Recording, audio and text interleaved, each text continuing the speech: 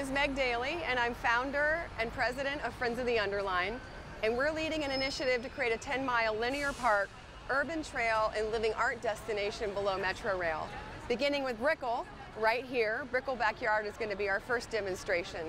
Today we're unveiling 4 incredible temporary artworks that we've created a party for people to enjoy.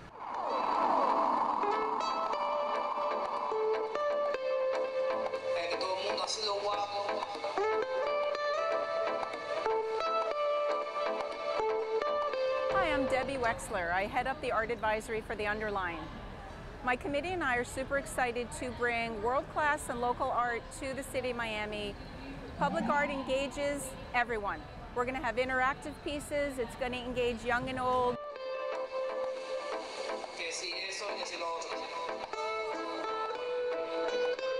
It's what Miami needed. It's what we need at this stage of our urban development. A much needed project, and I'm looking forward to it being completed. Honestly, just have fun. Just have fun with it. Make it more vibrant, then a lot more people would want to come around it. So my name is Amanda Sanfilippo. I'm the curator for art in public places for Miami-Dade County. And today we're celebrating the launch of the inaugural public artworks on the Underline. And the Underline is this amazing not-for-profit organization. They're going to be, throughout the next couple of years, helping to activate this whole path that goes underneath Miami's Metro Rail.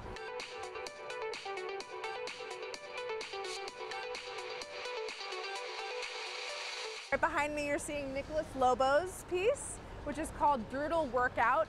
It's a participatory sculpture that's actually traveling between the different stations on the Metro Rail. Mobile radio station, it's a live broadcast at radioee.net. She's interviewing dozens of individuals about transit and asking their opinion about how they move through the city. Each one of the 8 stations along the Underline, Bhakti Baxter, has these beautiful sculptures that incorporate tropical plants.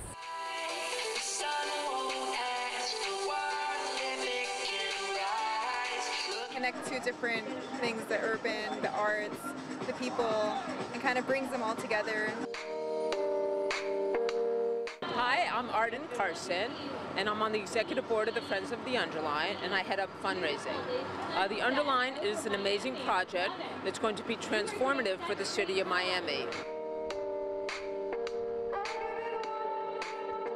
Then we're also working with Naomi Fisher, who just down the pathway here at the Brickell station, she has a beautiful installation and sculpture which incorporates ballet dancers. It's actually a ballet bar, and dancers are dancing upon it.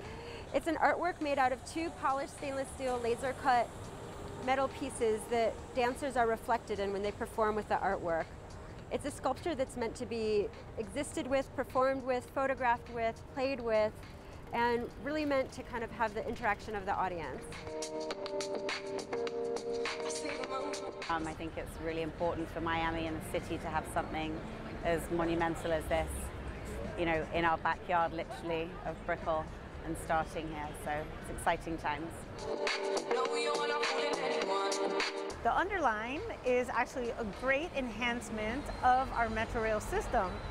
Right now we have the M path, which is a little known path underneath the Metro Rail guideway, and the Underline group is helping us turn that into this fabulous facility for recreational activities, art, community gathering. I'm George Abbott. I work for the Knight Foundation, and we are a big supporter of the Underline. We've given 2 different grants to the Underline, and this is exactly the type of project that Miami needs if we're going to become a more livable, more walkable, more bikeable city. I think the Underline will bring a great sense of safety, security. It will connect the whole city and give it a heart. So anything that brings the community pretty much together, getting them active, getting them playing together, taking transit, biking, walking. I'm definitely all about that. Music to our ears, safer, reliable connectivity. The Underline